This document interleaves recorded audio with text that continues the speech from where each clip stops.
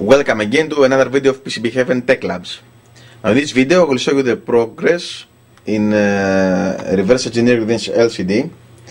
If you have seen the two previous videos about this process, you would have seen that I have managed to send accurate data to the LCD after reverse engineering and finding how to do this and what this ribbon does, each pin of this ribbon does. And I was not able to send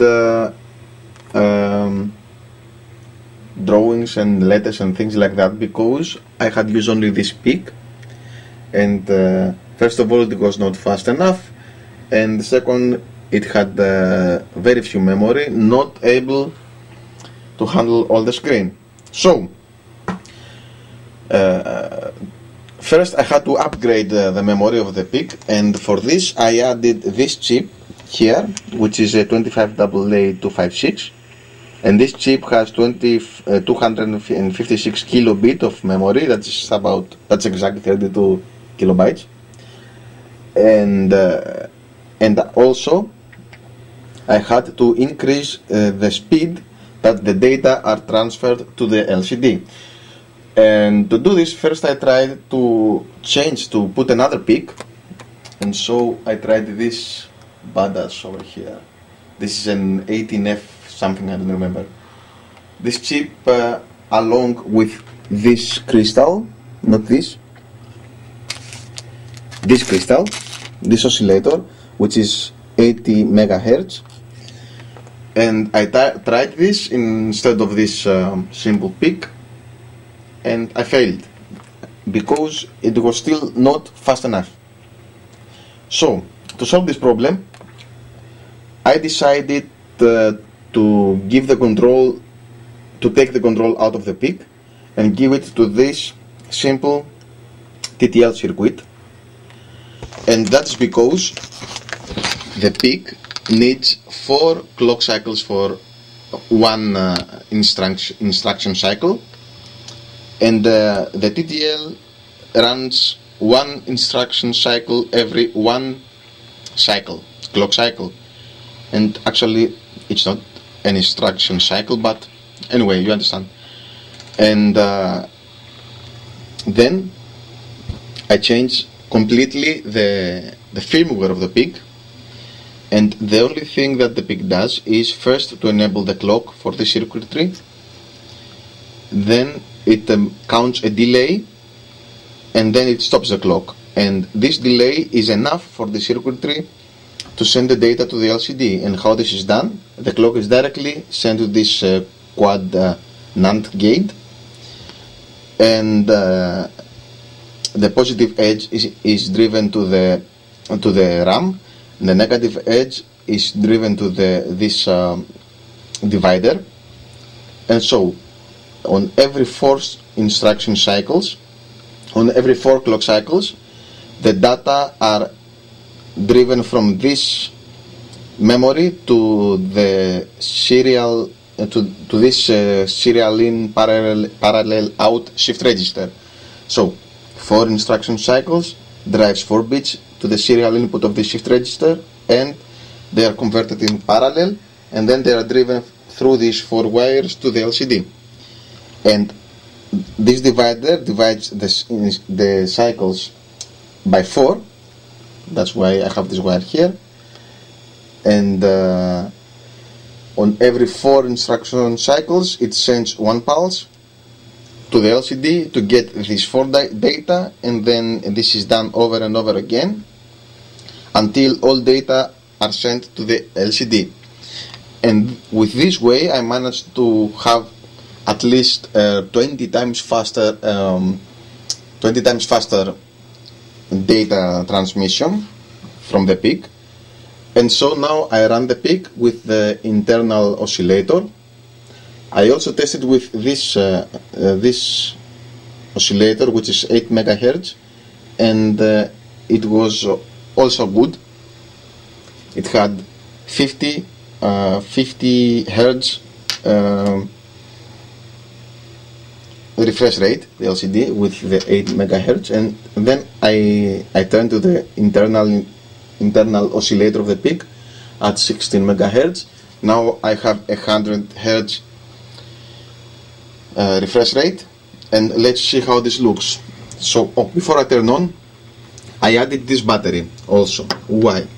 If you have seen the two previous videos, you would have seen that I had this potentiometer in the VEE pin of this LCD, and I had this down to the ground connected, and it did work, but the problem was that the frequency was too slow, and so each scan line had enough time to appear to the screen.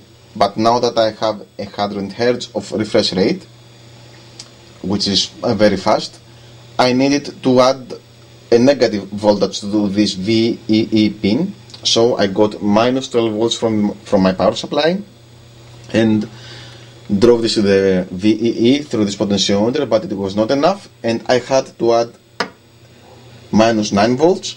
So I have minus 21 volts now to this VEE through this potentiometer. So this potentiometer also controls the contrast of the LCD,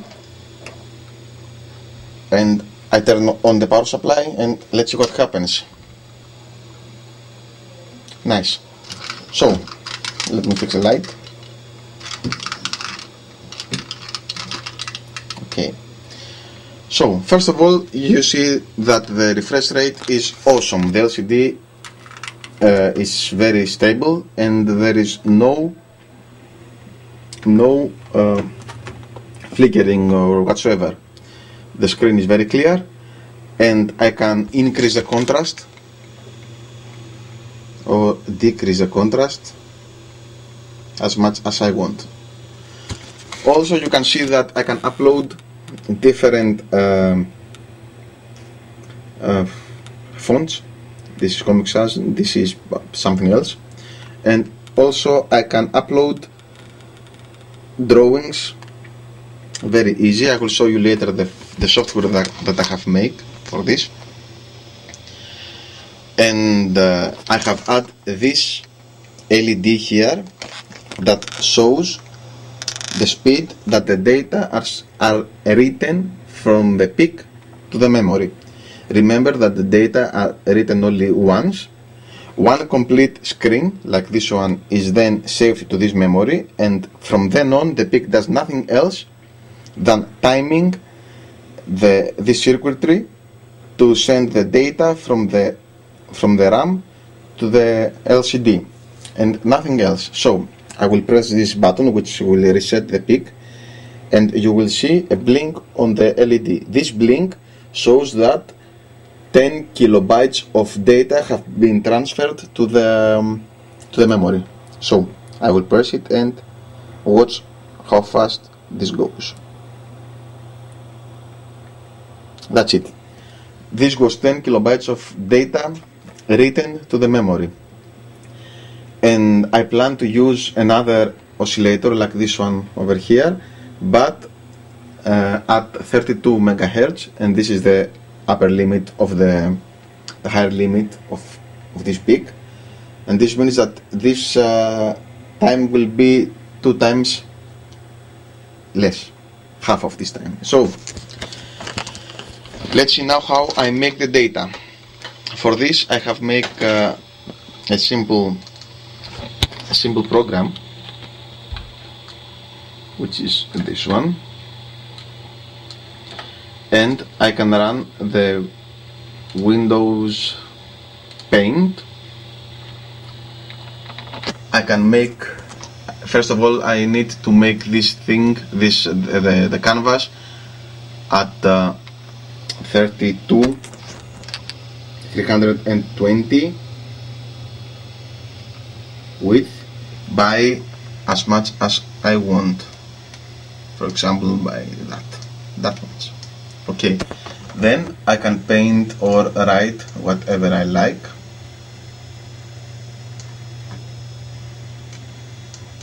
Something, don't know. Of course, it works only black and white. If you put something else, it will appear black and white on the LCD, because LCD is black and white. And then I save it to a specific folder, because the program that I have made gets data only from this specific file, this one. I can change it, of course, but okay, this is just a tool. I will live with this. And then I load the image, and the image is loaded here. And first I can see how this will look in bits and bytes. Let me make this bigger.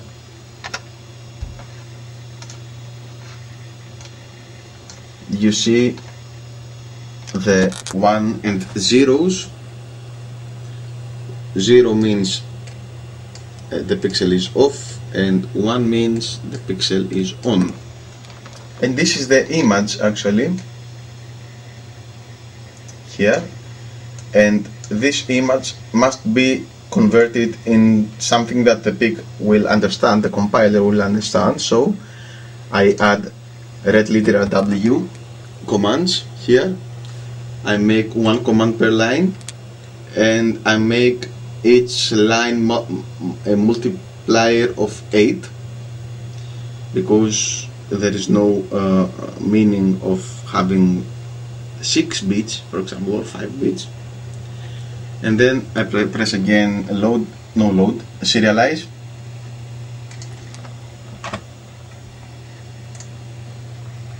And the data are converted into something that the pig will understand.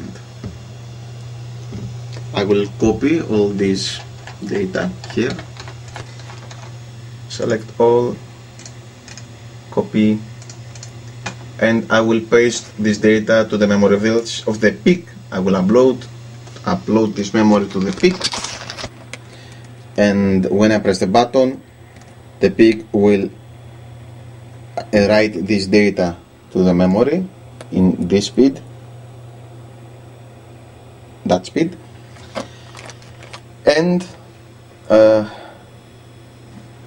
this circuit will send the data 100 times per second to this LCD.